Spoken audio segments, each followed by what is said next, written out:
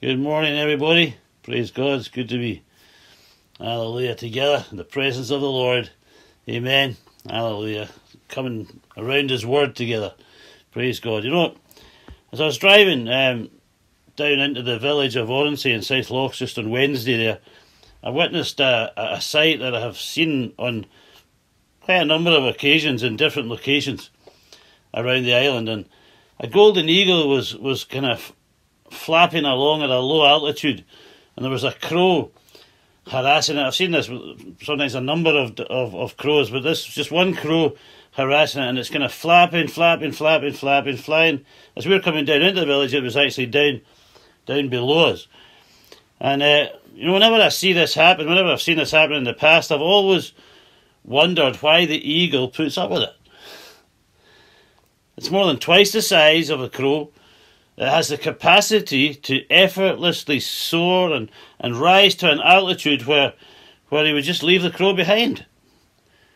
And as I've observed this, this same scene many times, I've also puzzled over why so many believers will allow the enemy of their souls to continually harass them, keep them flapping as they live below their position as the children of God, whose new address is in the heavenly places, far above. The scripture says far above every principality and power and demonic intimidation.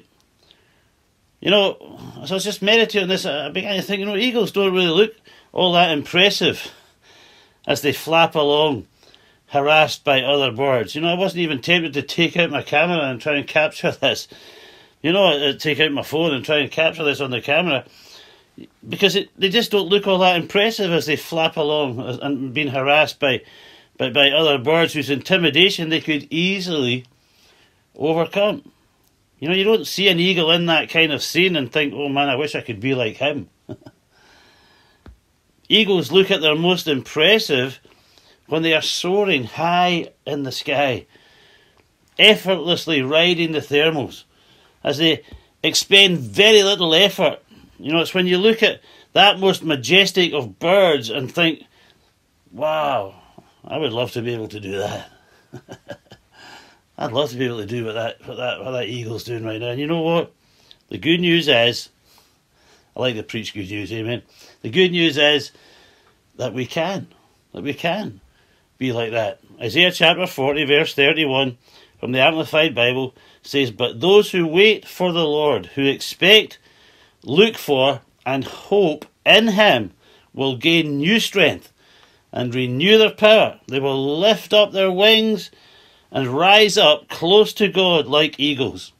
Rise toward the sun." Hallelujah. They will run and not become weary. They will walk and not grow tired. Oh, hallelujah. When we expect, when we look for, when we hope in the Lord, we rise on the spiritual thermals of His love and grace as our strength is supernaturally renewed. Amen. Praise God. Hallelujah. See, we are here to bring a message of hope to the people around us, not only as a verbal communication, but as a living demonstration. Amen.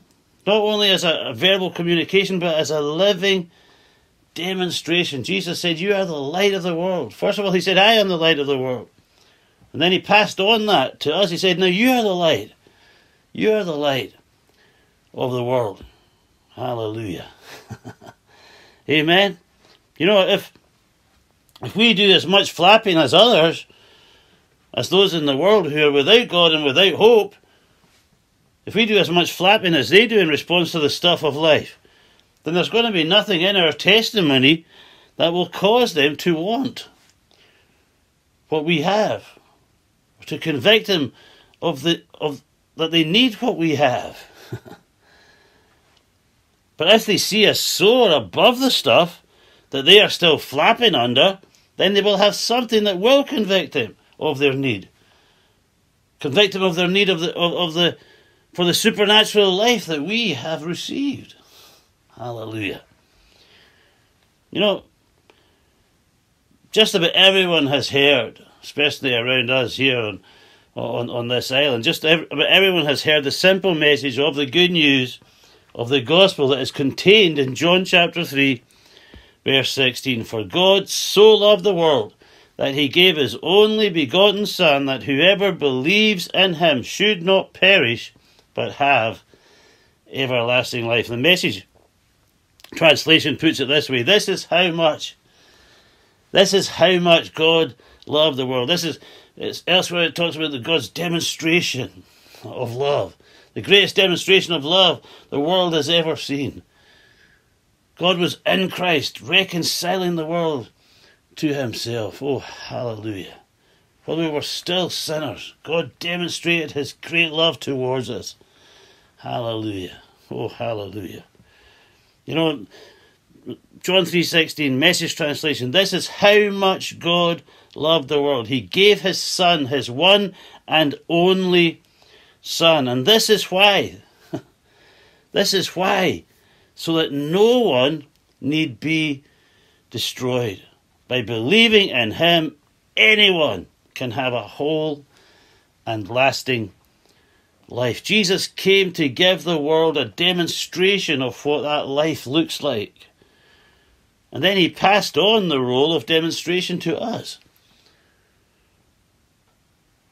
If you're a believer, say, no more flapping. No more flapping. Do you believe this morning? Let's say it together. No more flapping. I was born to soar. Hallelujah. I was born to soar. See, we need to remember that everlasting life is not just a quantity, but it is a quality of life.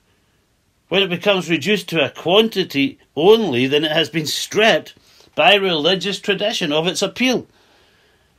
And it can appear more like drudgery. Jesus said that he came so that we could have, John chapter 10 verse 10, he said that he came so that we could have and enjoy life in all of its fullness. Superabundant, excessive, overflowing, surplus, over and above, more than enough, profuse, extraordinary, more than sufficient life. And it doesn't begin when you die. It begins when you simply believe that Jesus is Lord and that he died and rose again. Romans chapter 10 verses 8 to 10. What does it say? The word is near you, in your mouth and in your heart. That is the word of faith which we preach, that if you confess with your mouth the Lord Jesus and believe in your heart that God has raised him from the dead, you will be saved, healed, delivered, prospered. For with the heart one believes unto righteousness, and with the mouth confession is made unto salvation. Hallelujah. Jesus said that the words that we speak, they originate in our hearts. And so when we believe that Jesus is Lord and that he is risen from the dead, the words that we speak will reflect that. And our lives will follow our words. Our words will proclaim that Jesus is our Saviour. Our words, our testimony will proclaim and declare that Jesus is our Saviour, that Jesus is our healer, that Jesus is our deliverer, that Jesus is our provider, that Jesus is everything that we need him to be, whenever and wherever we need him to be. And our lives will be the fruit of our testimony. Hallelujah. Come on, let's say it together. No more flapping. I was born to soar. I was born to soar. Hallelujah. You see, the world that God loves so much is crying out for a Saviour.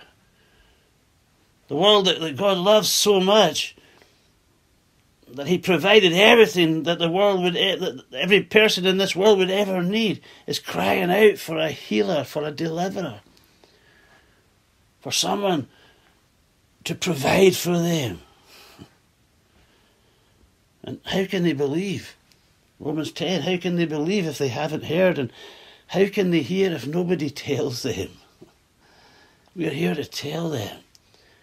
As I said, not just with a verbal communication, but also with a living demonstration. We are the demonstration. We are here to not just tell them about it, but to show and tell Hallelujah. Amen.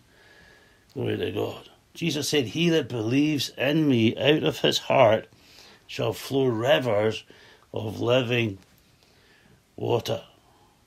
See, that's who we are born again to be. Channels of the river that originates from the throne of God and that brings healing to every part of the sea of humanity that it reaches. The word that we speak is a healing word. Hallelujah. It's not supposed to be delivered in anger or frustration. Sometimes I really believe, I think we need a serious attitude change towards those that we are commissioned and called and commissioned to reach with this message. Hallelujah. We need to see them as God sees them. We need to be moved towards them with the same compassion that Jesus was moved towards them with. Hallelujah. That we might be moved with that compassion that reaches into the deepest needs of their lives and brings supernatural transformation and change, because we believe that change is possible. It doesn't matter how far gone people have been judged to be, whether they've been written off or not by the world. Hallelujah. We believe change, supernatural change and transformation is possible. We believe it's already been provided. Hallelujah. I don't know if you've heard, because it's a bit of a buzz thing in the church for the last few years, the billion soul harvest. It's very interesting, actually, because Joe Ewan mentioned it the other night on the Zoom meeting we had. But you know what? Just a couple of hours before that, in fact, a few days before that, I'd been talking with a friend, and he'd mentioned that, and I said, that's really bugging me these days, because why a billion souls? There's almost 8 billion people alive on this planet right now, in this world that God loved so much, that he gave his only begotten Son, that whoever believes in him, why stop at 1 billion? I said it a few days later to Katrina. I said, what is this? And that very night, and then on Thursday night, and then of course it was mentioned on the meeting that we had. Hallelujah. How can I stop at 1 billion when God is not willing that any should perish, and there's almost 8 billion? Now we know that some of these already are believers. Maybe a very conservative estimate, maybe somewhere around, I think it's just under 2 billion. So why would we stop at another 1 billion? Come on, sometimes we've got to break out of just the things that become, buzz, not just buzzwords, but buzz statements, Hallelujah. We are messengers. We're carriers of a message. It's a saving message. It's a healing message. It's a liberating message. It's an empowering message. And what's the word the Lord's given us? Out of the message, the ministry comes. The opportunities to see and to experience the Holy Spirit confirm our message in the lives of those who will receive it. Believe it and receive it. Hallelujah. So I just want to share. Well, let's say it. No more flapping. Amen. No more flapping. I was born to soar. Hallelujah. I want to share with you something right now. I believe will liberate you from a huge amount of the stress and the pressure and the flapping that you're never supposed to experience as a follower of Jesus. Hallelujah. Because Jesus invited us to come to him and learn how to do everything from a position of rest. Hallelujah. You know that you can be very active from a position of rest? Anyway, Matthew 11:28-30, and you know these words well from the Message translation. Are you tired? Can't get enough of speaking this. Are you tired, worn out, burned out on religion? Come to me, Jesus says. Get away with me, and you'll recover your life. I'll show you how to take a real rest. Walk with me, work with me. Watch how I do it. Learn the unforced rhythms of grace. I won't lay anything heavy or ill-fitting on you. Keep company with me and you'll learn to live freely and lightly. Let's say it together. No more flapping. Hallelujah. No more flapping. We were born to soar. I was born to soar. Hallelujah. What were we declaring over our lives over the last few weeks? I don't go low, I go high. I was born to soar. Hallelujah. I thought, again, it's very interesting that a prophetic word that Joe Ewan brought concerning higher ground. I don't go low, I go high. Hallelujah. No more flapping. I was born to soar. Oh, hallelujah.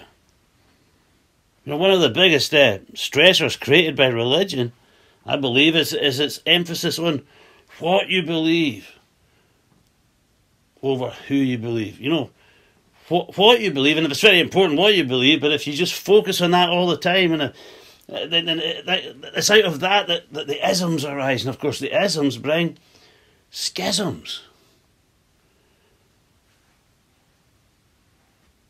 So we should never overemphasize what we believe over who we believe. What we believe should arise out of who we believe. Hallelujah. You see, Jesus came to turn the emphasis around. He said to a man who had just heard that his daughter was dead, he said to him not to be afraid, but to only believe. He was saying, don't go with what you believe about death being the end. Continue to believe in me. Remember, Jesus said, I am the resurrection and the life. Continue to believe in me, Jesus was saying, as the one who you came to ask for help. Don't lose that focus on who instead of what. So we are often fixated on what we need to do in order to do the same things that Jesus did.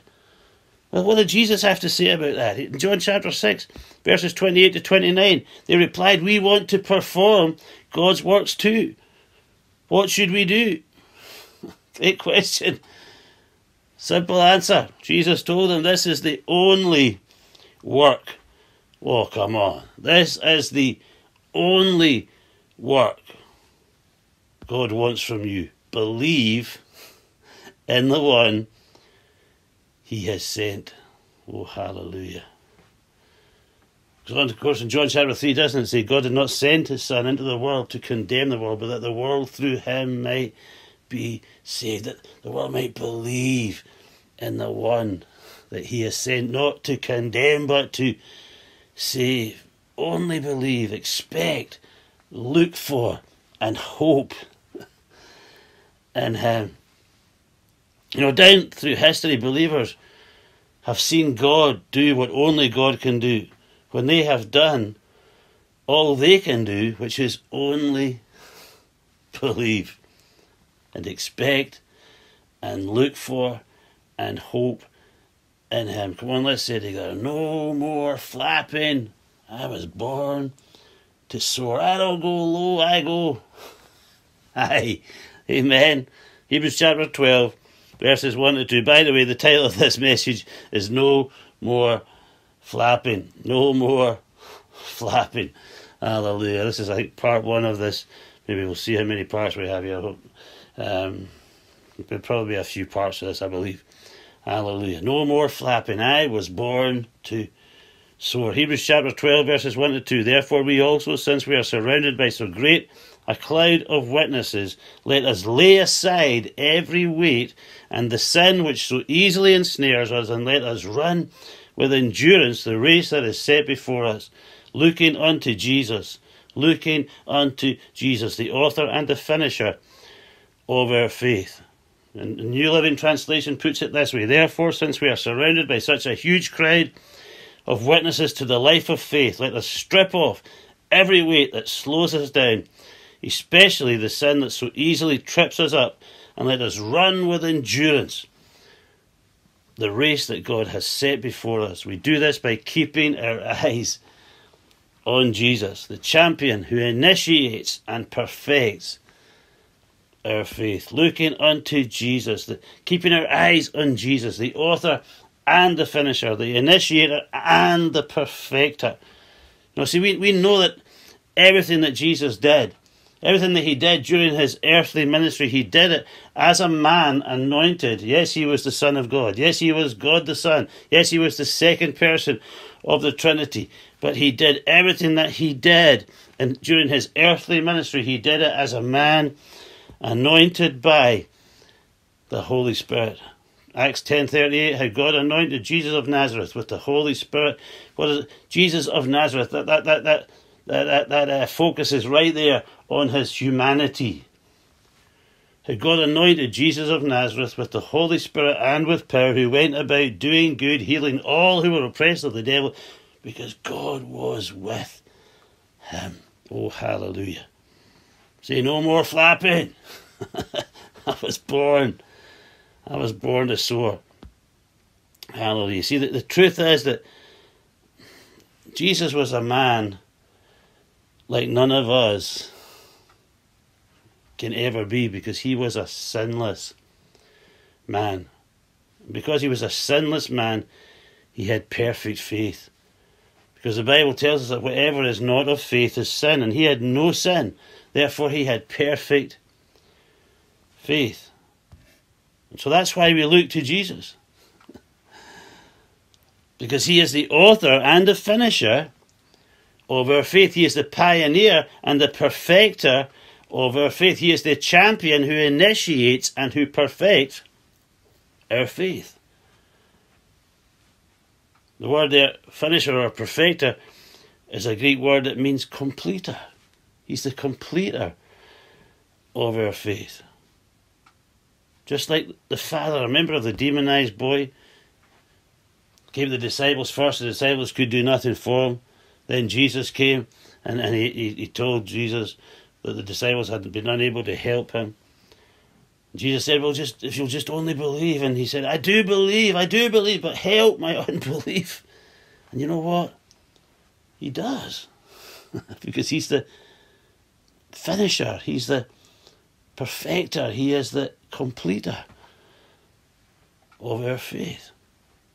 He completes and perfects our incomplete and imperfect faith as we expect and look for and hope in him. Oh, hallelujah. Come on, no more flapping. I was born to soar. Hallelujah. See, Jesus retained his sinlessness as he resisted and as he overcame every onslaught of temptation that assaulted him. As the crows came to harass him, what did he do? Did he flap? No, he took off. Hallelujah. Left them behind. Hallelujah. Why? Because he took hold of the Word of God. He took hold of the Spirit of God that was upon him. Hallelujah. And the power and the authority he'd been given to resist every temptation. Blessed be the name of the Lord. Oh, hallelujah. And then he laid it all down for us. And in his sinless perfection, he submitted himself to death on a cross as he took our place, took our punishment as the perfect and once and for all acceptable sacrifice for the sins of the whole world. He is our Saviour, he is our healer, and he is our deliverer. Say, I'm expecting, I'm looking for, I'm hoping in him. So there's no more flapping. Because I was born to soar. Hallelujah. O Rabba Shaka. To rise on the thermals of his grace. The unforced rhythms of grace. All that eagle has to do is catch a thermal and whoof, up it goes. Hallelujah. Soaring up there in the heights, in the higher ground, the high place. Hallelujah. Far above the intimidation of the principalities and the powers. Hallelujah. Korabo shakabasaka. You know, one of the fundamental mistakes that we make is when we think that we are responsible to do what Jesus did and to emulate or to copycat his works in a show of supernatural power that points people to us more than it does to him. You know, that's never going to end well. Because we haven't got it. But he has. See, the good news is the good news of Jesus Christ. The good news is not that we've just showed up in town. Come on. The good news is that we have showed up in town to point people to him. Come on. Hallelujah. Those who have turned the world upside down have come here also. Of course, they misread the situation, because those who had just showed up in town had come to turn the world the right way up, to point them back. Stop flapping and fussing about what's going on at a human level without help. To turn them around and point them back. Hallelujah. To the only one who can help, the one who came to help. Hallelujah. The one who came to save, not to condemn, but to save all who will simply and only believe. Hallelujah. No more flapping. We're born to soar, amen. Hallelujah. See, it's the good news of what he has done and what he will still do when we look to him, when we expect and look for and hope in him, and stop flapping and just soar. Hallelujah. Do what we're born to do. Hallelujah.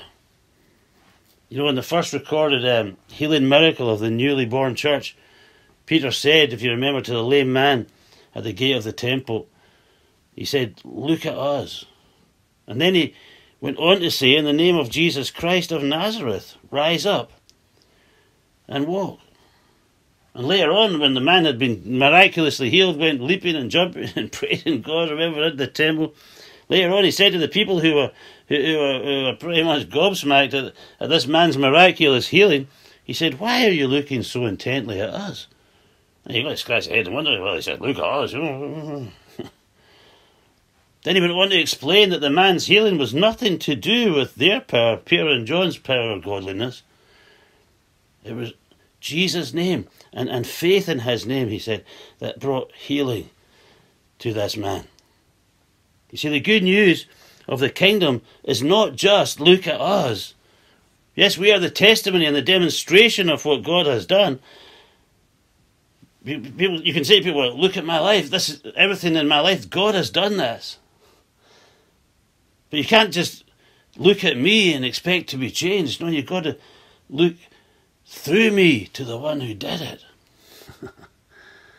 Hallelujah. I'm a demonstration of what God can do.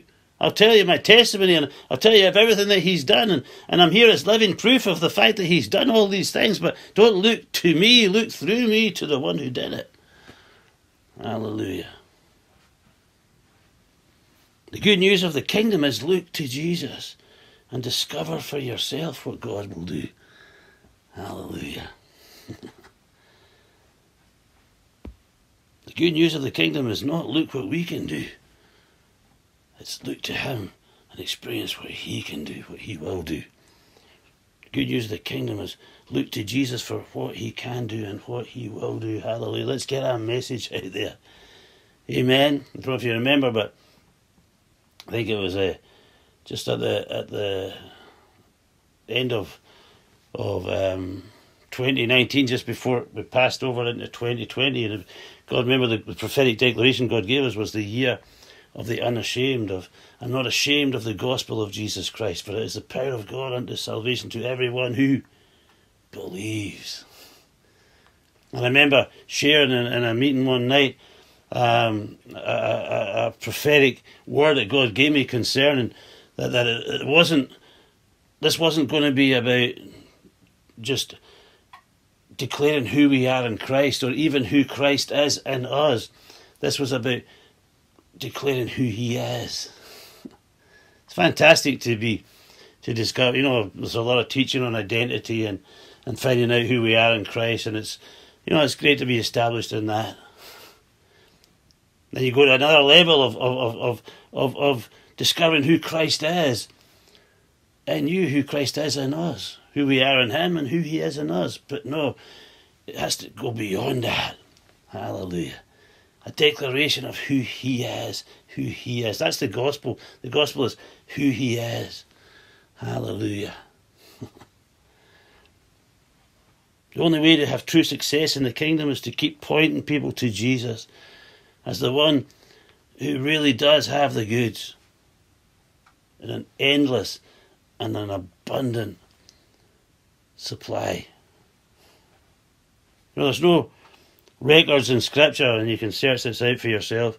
There's no records in Scripture of long drawn out prayers for healing, as though healing was dependent on the ability of those praying, their ability to somehow break through and hit the magic button that released the healing. You know, so much of churchianity has got engaged in kind of behaviour like that, but it's just not there in the Word of God.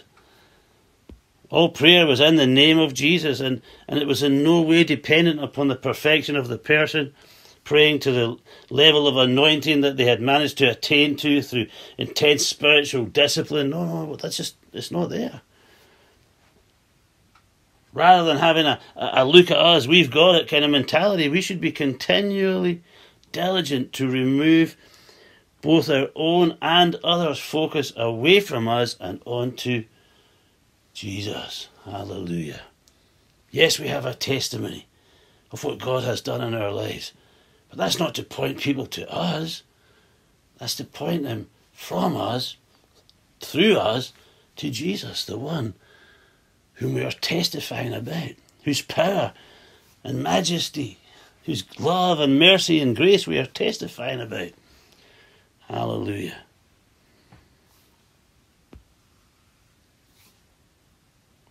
See, rather than having a look at us, we've got it mentality. When Peter said to the lame man, look at us, he was inviting the man to give them his attention because there was something that he needed to hear. This man needed to hear that they had nothing material for him at all. Silver and gold, we have none. But such as we have, we give to you. In the name of Jesus Christ. They needed to hear that in the name of Jesus, he could be healed, totally healed. Not just have a few pennies in his can to sustain him for another day, but that he could be totally, radically healed, that his whole life could be changed. Hallelujah. In the same way, we can invite people to give us their attention so that they can hear about Jesus and look to him and be saved, healed, and delivered. Our success will always be determined by looking away from ourselves and all other distractions and looking only to Jesus. See, there's only room for one celebrity in the kingdom. You might not think that, but that's the reality, that's the truth. We need to get back to that. We need to strip away all of the other stuff and get back to that. His name is Jesus. Come on, no more flapping. There's a lot of flapping involved in trying to create celebrities. No more flapping. I was born to soar. Hallelujah. You see, I may never attain to, and you may never attain to the perfect faith required to receive everything that we need, but that's okay. That's okay because we know a man who has perfect faith. I know a man who has perfect faith. His name is Jesus, and he is the perfecter of my faith. And he is the perfecter of your faith. So I'm looking to him to provide for every shortfall. He has forgiven all of my sins. He's forgiven all of the places where I have fallen short of God's glory. His amazing grace saved a wretch like me. He's my saviour, he's my healer, he's my deliverer, he's my provider. So I'm just going to keep looking to him. I'm going to keep looking to him. No more flapping. I was born to soar. Hallelujah. I'm going to keep pointing others to him. Because that's the good news of the kingdom. That's the good news of the gospel of Jesus Christ. The good news of Jesus Christ. The good news of Jesus Christ.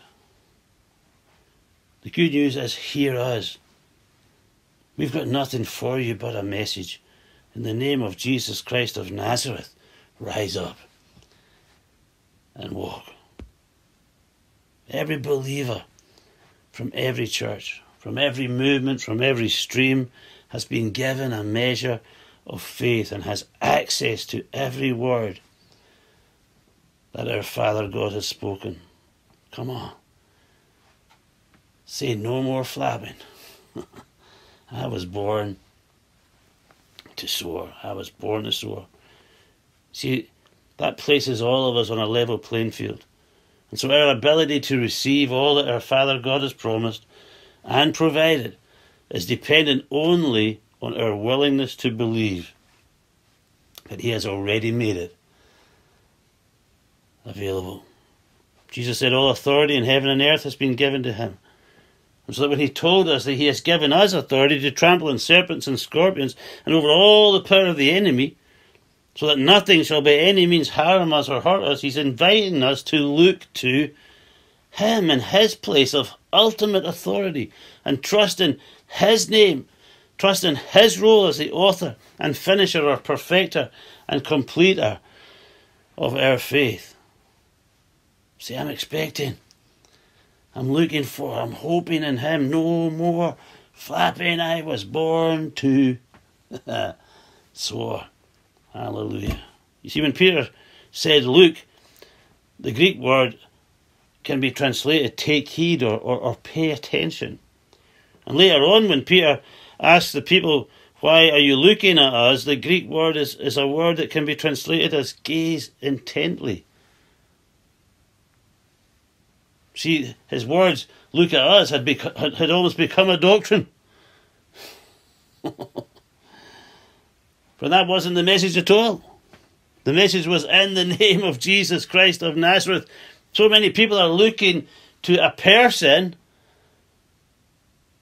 and then it gets stuck. Things stop working. Very often, we can end up just running on reputation. But reputation never helped anybody. I've seen it myself. I've heard it in my own life, in my own testimony. You're pulling on stuff from 5 years ago. That's great. These things from 5 years ago, 10 years ago. I was listening to someone recently quite a lot, and almost everything significant that he pulls on happened back in the 80s. I'm not having a go at the guy. Definitely not. Absolutely not. Of course not. But it's just it convicted me. Is all the good stuff back in the past? Are we going to do an Elijah and become a has-been? No, it's time to renew our strength. How do we do that? We get our focus back on Jesus, because Jesus never changed. He never took a holiday. He's never been on lockdown. Come on. Hallelujah. Blessed be the name of the Lord. Jesus, Jesus, Jesus, Jesus, Jesus, Jesus. People need to hear His name because there's power in His name. Hallelujah. It's not through any power of ours, Peter said. It's not through any holiness of ours. No, His name is Jesus. Hallelujah. Look to Him and be saved. Look to Him and be healed. Look to Him and be delivered. He's the author and the finisher. Come on. Oh, hallelujah. He's the completer, the perfecter. Oh, hallelujah. In Hebrews chapter 12, when it speaks about looking to Jesus, the Greek word apharao means undivided attention. It's made up of two words, apo meaning away from, and harao meaning to see. So the word actually signifies undivided attention. Looking away from all distractions in order to fix one's gaze on one object. Looking away from everything else and looking to Jesus. See, that releases all the pressure. See, I'm expecting. I'm looking for and hoping in Him. No more flapping. I was born to soar. Hallelujah. I'm not a sinner trying to get righteous. I'm not flapping. I'm the righteousness of God with power and authority in Jesus' name to resist sin by simply looking away from myself and all other distractions and giving my undivided attention to Jesus, who is my righteousness. Oh, hallelujah. Blessed be the name of the Lord. See, I'm expecting, I'm looking for, hoping in him. No more flapping, born to soar. I don't go low, I go. Amen. I'm not the sick. I am not the sick trying to get healed. I am the healed with power and authority in Jesus' name to resist sickness by simply looking away from myself and all other distractions and giving my undivided attention to Jesus, who is my healer. Oh, hallelujah. See, I'm expecting, I'm looking for and hoping in him. No more flapping. I was born to soar. Hallelujah. I'm not oppressed, trying to get delivered. I'm the delivered with power and authority in Jesus' name to resist oppression by simply looking away from myself and all other distractions and giving my undivided attention to Jesus, who is my deliverer. See, I'm expecting, I'm looking for and hoping in him. No more flapping. I was born to soar. Hallelujah. I'm not the poor trying to prosper. I am the prosperous with power and authority in Jesus' name to resist poverty by simply looking away from myself and all other distractions and looking and giving my undivided attention to Jesus, who is my provider. Oh, hallelujah. Come on now. See, I'm expecting, I'm looking for, I'm hoping in him. No more flapping. I was born to soar. You know, people have asked me why I keep saying the same things over and over about righteousness and healing and deliverance and prosperity. And I said to one or two people, I said, well, you need to hear something. You need to hear what I'm saying here. By the time you are sick and tired of hearing my voice, you won't be sick and tired anymore. Oh, hallelujah. So I'm going to keep pointing you to Jesus as your Saviour, as your healer, as your deliverer, as your provider. And those who wait on the Lord, who expect and look for and hope in him, they shall mount up with wings like eagles. They shall run and not grow weary. They shall walk and not grow tired or faint. Hallelujah. Oh, hallelujah. Blessed be the name of the Lord. See, I'm expecting, I'm looking for and hoping in him. No more flapping, because I was born to soar. See, there's no room for spiritual pride or spiritual elitism, because it's got nothing to do with our power or our godliness. It's all down to Jesus. Oh, hallelujah. See, I'm expecting. I'm looking for and hoping in him. So there's no more flapping, because I was born to soar. You see, as you get the attention of those around you, point them to Jesus. Tell them they don't have to flap anymore as the devil comes to intimidate them. Tell them that they can expect, they can look for, and they can hope in Jesus. Tell them that they can soar. Hallelujah. Come on, let's just make this statement one more time right now as we bring this to a close. See, I'm expecting. Come on, turn on your expectation right now. Maybe your expectation's been a bit, well, a bit low over the past while. Maybe you're back down to that level where the devil can get you flapping again. Let's just make this confession. Let's make this declaration right now. I am expecting, I am looking for, and I am hoping in Him. I'm hoping, I'm looking, I'm expecting Jesus. I'm looking for Jesus. I'm hoping in Jesus. And so there'll be no more flapping. No more flapping, because I was born to soar. Father, we thank you in the name of Jesus that you didn't create us, you didn't design us to get stuck in a life of flapping.